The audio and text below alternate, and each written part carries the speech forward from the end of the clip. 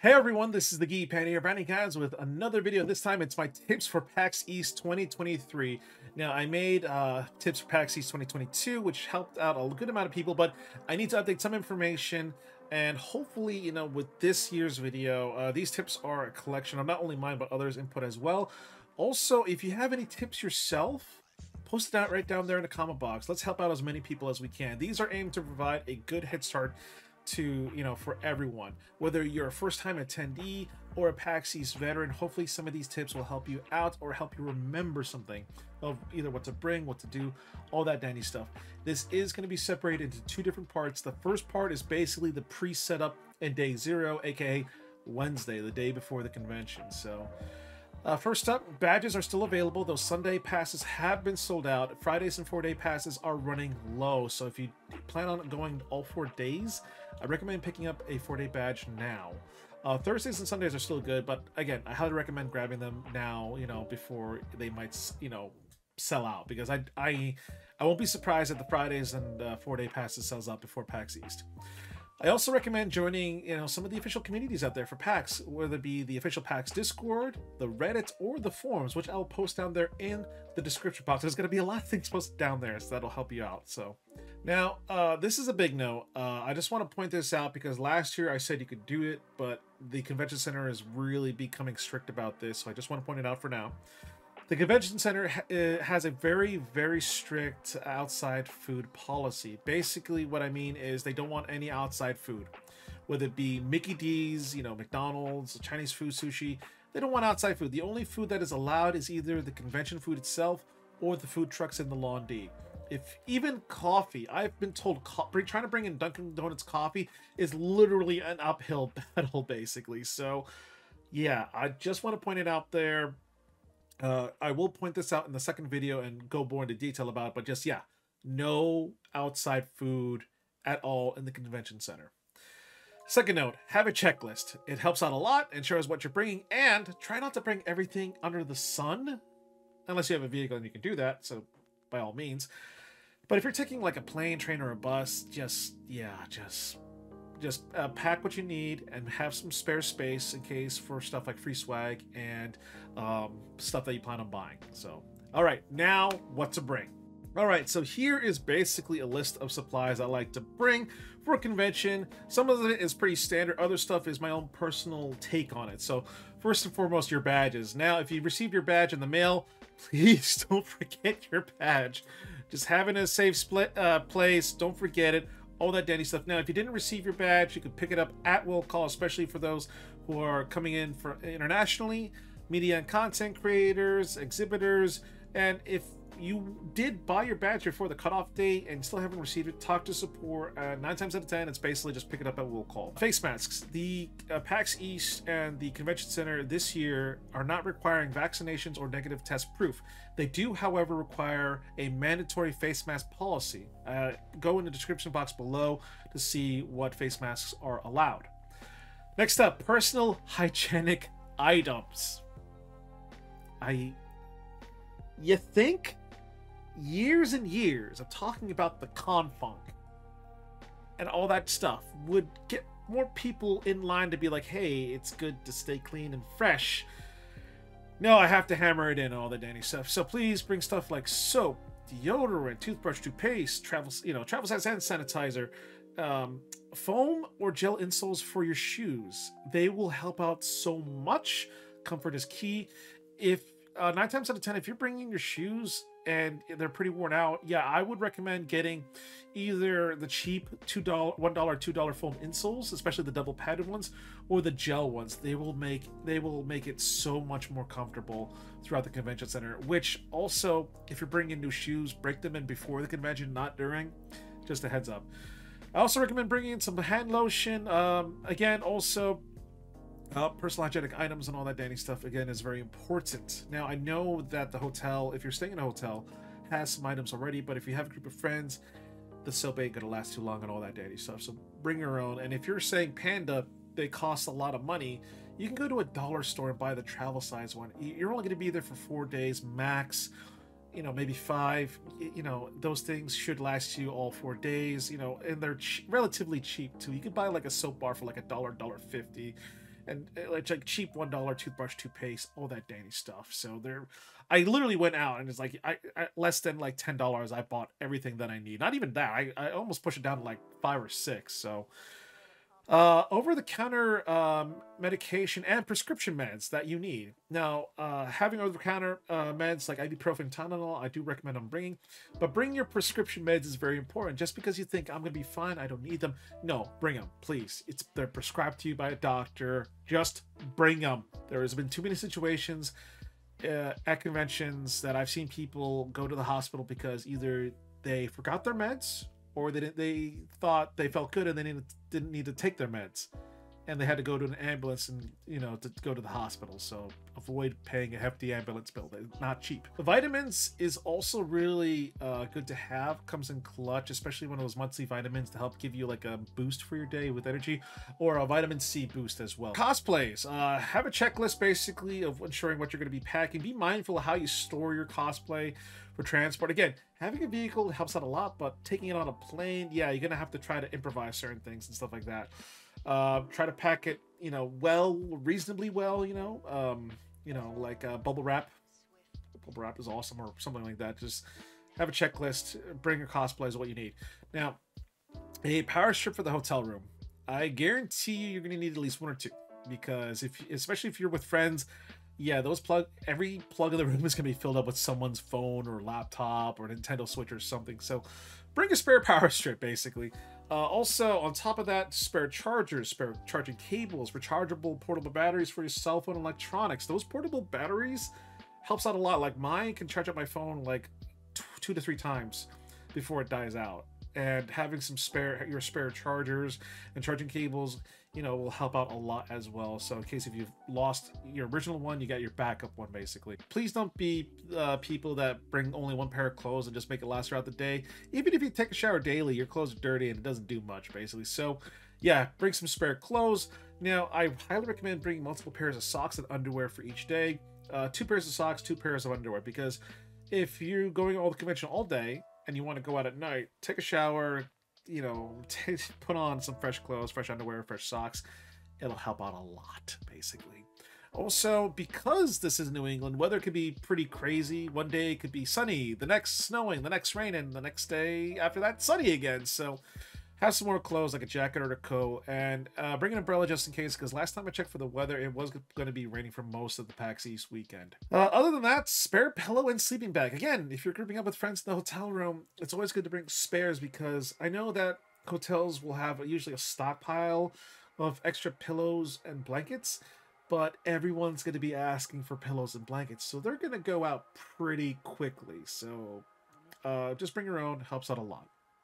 Also, what helps out too is bring your own spare towel. So just a heads up. Water bottle. Yeah, if you have a refillable water bottle, either from like a cheap, these things, to an actual water bottle thing, bring it. Hydration is key. Water there is free. Refill up your water bottle. You don't want to be dehydrated. It fucking sucks. Now, if you plan on playing a lot of the tabletop collectible card games and all that nanny stuff, of course, bring your decks. There's a lot of tabletop and collectible card games going on over there, especially with stuff like Magic and D&D. So bring your spare dice, bring some pen and paper, books as needed, character lists, all that dandy stuff. So, but overall, that's pretty much a solid list of what to bring. Again, post down in the comment box to see what I missed and what your take and tips on it as well. So next up, travel situations. All right, the travel situation. Now, there's 4 different kinds of travel to go to PAX East in Boston. You got driving, you got plane, you got train, and you got bus. Unless you literally take a cab there or you walk there, because you are legitimately that close, which you're really, really, really lucky. So, first up, if you have tickets, especially for a plane, a train, or a bus, make sure you bring them. Sometimes your ticket could be on your phone. Make sure you, like what I usually like to do, I download the PDF file so it's on my phone, ready to go in case if the internet connection is bad. Make sure you turn your phone brightness up so they can scan it, and you're pretty much good to go. So just don't forget your tickets. At times you print out your tickets, there at the airports or the bus station or the train station, in case if you lose it right then and there. But just don't forget your tickets. Now, first up, Driving. You want to set up your ideal route with your GPS. Now, there are multiple ways to get to Boston depending on where you live, basically, either northwest or south. New England area, it's pretty straightforward. If you're coming in from the south, I-95, pretty much, but I-95 is either crazy or just bumper to bumper. There is literally no in between. I'm sorry. But also take note of tolls here. A lot of times the tolls are done via camera and mail anyways, which what I mean is when you drive, there's a camera that takes a picture of your license plate, and whoever's name is on that plate, there's a ticket that gets mailed to your house and you have to pay it off within like a month, or they're gonna start charging extra, basically. Really important, ensure your vehicle is ready for the trip. That includes full gas tank, ensure your vehicle is safe to drive, like a vehicle checkup, oil change, check your tires, check your tire pressure, all that dandy stuff. I also recommend having spare tools just in case. Again, God forbid if you have a flat tire that you can change out with a spare real quick, or if you need to jump your vehicle, you got jumper cables, all that dandy stuff. If you have AAA, make sure you have a card on you and you have that phone at the ready just in case of whatever happens. Now, if you bring in a lot of friends, make sure I do a bag limit with each of them depending on, you know, how many people are and what kind of vehicle you have, because you don't want to be packed in there like Tetris and in like a sardine, you know, can situation. Just be mindful. Have also portable chargers or a charge cable ready, especially if your phone is the one that has GPS. Look for daily weather reports and updates just in case something happens. Now, this includes for everything. A bad weather can influence your travel arrangements, whether you drive, fly, train, or bus. So check daily because it changes daily. New England weather can be very unpredictable. Like here, we're supposed to be getting really bad weather and snow, but for us in particular, no, we're like on the edge of the storm. The storm went more north, so yeah. If you have friends, of course, share the gas bill, share the parking bill, share the tolls. If you have garbage, have a scented garbage bag. Helps out a lot. Double bag it in case, you know, if something leaks, you'll thank me later. Also, just stay safe out there.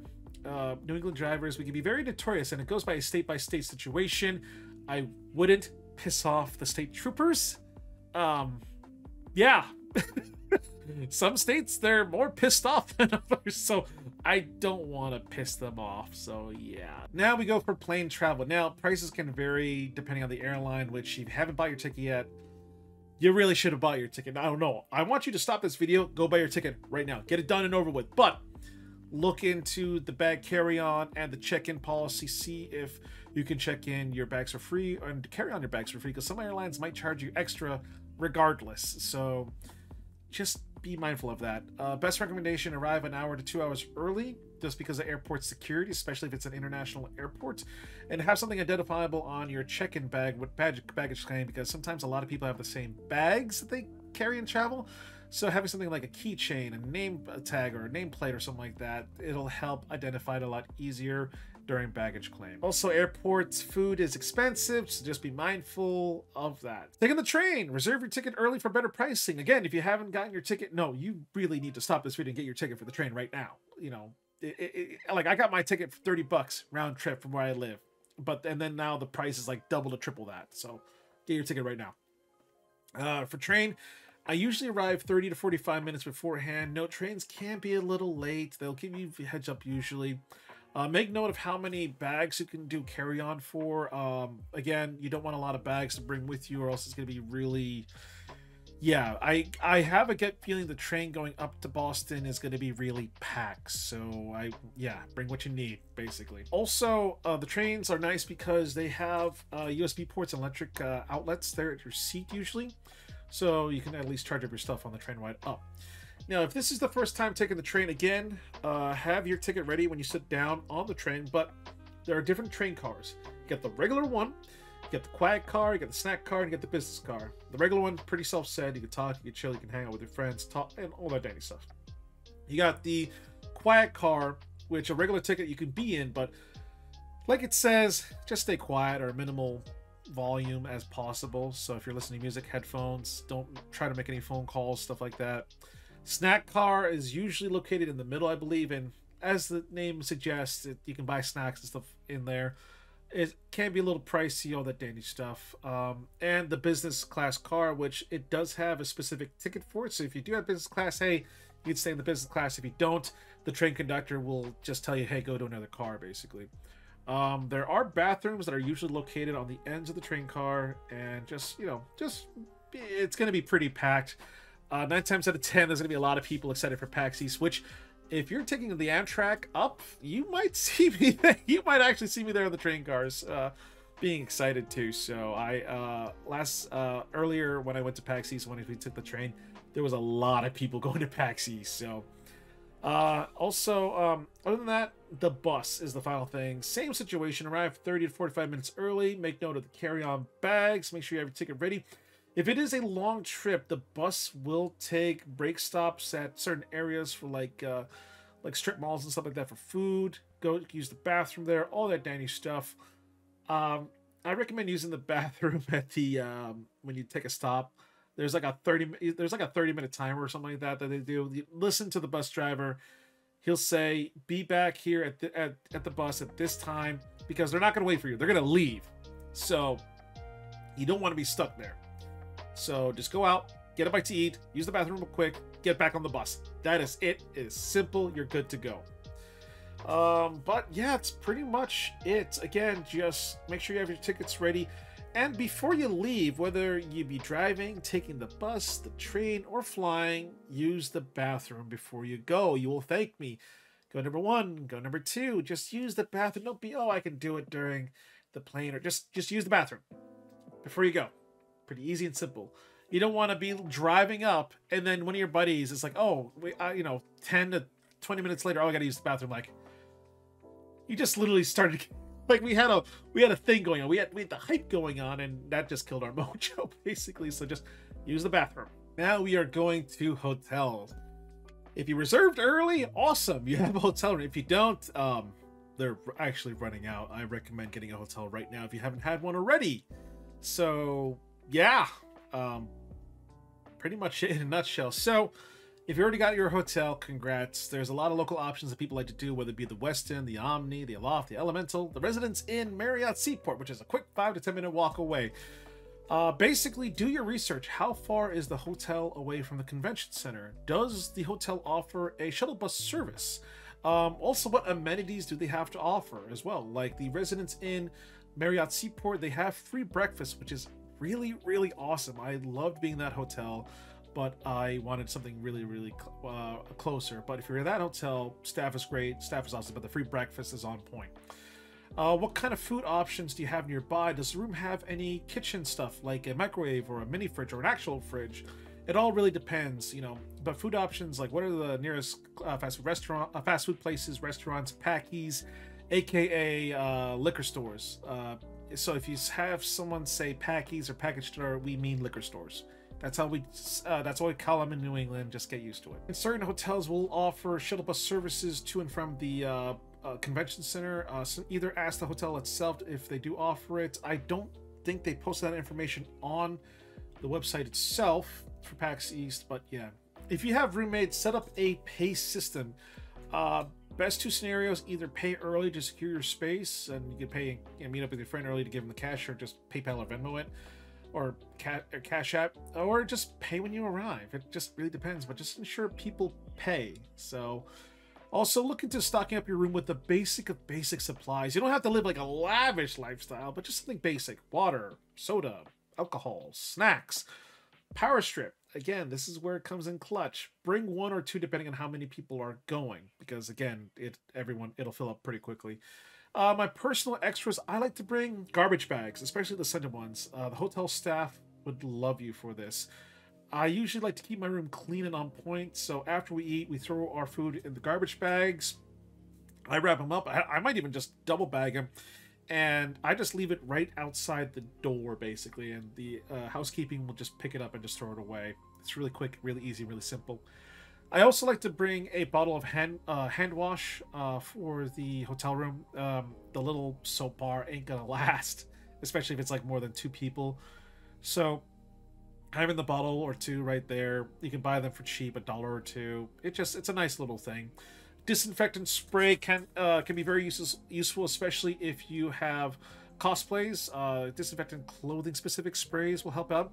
Disinfecting your shoes. What I mean is inside your shoes, because your feet sweat and it's gonna stink. So having a quick spray in there helps out a lot, basically. Also, what I like to do is get those really cheap $1 room scented stand things, basically. You know, the $1 things. I just like to have my room smelling nice and clean. Also, big thing: utilize the hotel closet to store your bags, the drawers, everything basically. It just it helps out with the space issue, especially if you've got a lot of people staying in your room, which hopefully doesn't break the hotel policy. I know you're out there, but just clear up this clutter, basically. Personal preference: check in a day early and leave in a day later. It might cost you extra, but it makes the trip so much easier. You check in a day early, you get things sorted, you're in the room, no rush, you can chill and just hang out with friends or people in the West End. Usually there's stuff going on, like it's a lobby con. The West End hotel lobby is a lobby con, especially on nighttime. So Wednesday night, board games, all that dandy stuff. Great place to hang out. Leave a day later on Monday, no rush. Sunday night, you can get that awesome 8-hour plus sleep that you deserve. So, other personal preferences: I don't usually like to have maids come in my room specifically, because again, we have a lot of potentially expensive equipment in there, whether it be our Nintendo Switches, laptops, and all that dandy stuff. So I do put the sign there, like no clean service needed, unless something happens or we just need to do a quick clean real quick. So, but what I usually do is I usually order extra towels for the room, extra toilet paper, and other stuff that we really need. So, and that's pretty much about it for the hotel. Just make note that at a certain point at night, just try not to make too much noise. Hotel's going to warn you and all that dandy stuff. But again, I'll talk about this more during part 2. But this is all basically all the basics that you need. So you should be all set with that. All right, last but not least, taxis and food delivery services and other info that you might need. So a link to the public services will be in the description box below via the BCEC Convention Center website. But Boston does have their own taxi service out there. If you're staying at a hotel, you can call to ask for a cab or just wave them down on the street. It's pretty much easy and basic. Of course, you'll have your apps like Uber and Lyft and all that dandy stuff. Now, do note, prices can be more expensive, and it also varies by the hour, by the minute. I literally had a situation on Uber where it would have cost me a bit more, but I literally waited 5 minutes and the price just dropped down. I'm like, oh, sweet. So just make note of that. There are a couple of food delivery options for you if you're staying in a hotel in Boston. Now, some restaurants will have their own delivery service like Domino's. Other restaurants will heavily rely on Uber Eats, DoorDash, all that stuff. So again, look at the app for deals or promotions to help you save money. It can be potentially pricey. The thing that I like about apps like Uber Eats is that you not only can you order food like for deliveries, but you can also order groceries and alcohol to your hotel room. So make sure you look in on that. If you are using these apps, I highly recommend putting in your hotel room information so you can at least start planning out what restaurants you like to order food from, any local grocery stores and stuff like that, and everything else in between. Other information that I like to point out is download the PAX East app and start scheduling for any panels or events you want to go to. Make note of the map. The after parties for PAX East are still being announced, and so just make sure you keep your eye out. The Marooners Rock is a great website that has a lot of up-to-date information on announcements of after parties and all that. And this year, sadly, the Acer after party is not going to be there. They're not doing it this year. Kind of sucks because it's literally the highlight of my PAX East for the nighttime party life. So, but yeah, we finally made it at the end of it. We talked about all the basics, the pre-setup, the day zero of coming in, checking into your hotel room. Also, I forgot, check-in times for your hotel usually are in the afternoon around like 1 to 4, but if the room is available, you can check in immediately. But other than that, please stay safe out there. Make sure you dress appropriately for the weather, all that dandy stuff. Hopefully you all have a safe trip. And again, if there's any tips that I didn't include or you'd like to point out, please post it right down there in the comment box below. My next video, part 2, will talk about the convention itself, food, all that dandy stuff. So thank you all so much for coming in. I honestly can't wait for this convention. This is going to be my 8th PAX East, and I originally started going to this back in 2012, but I missed a few conventions here and there. But no, this year will be my 8th one, and I cannot wait. So hopefully I'll see you all there. And above all else, keep being awesome, keep being safe. If you guys enjoyed this video, hit that like button. Don't forget to subscribe if you haven't already. I do have a Discord that you can join in and hype up for PAX East as well. I do stream weekly on YouTube and Twitch, and above all else, yeah, no, that's pretty much it. Thank you all so much for coming in. This is Geeky Panda here. I'm out. Stay geeky, my friends.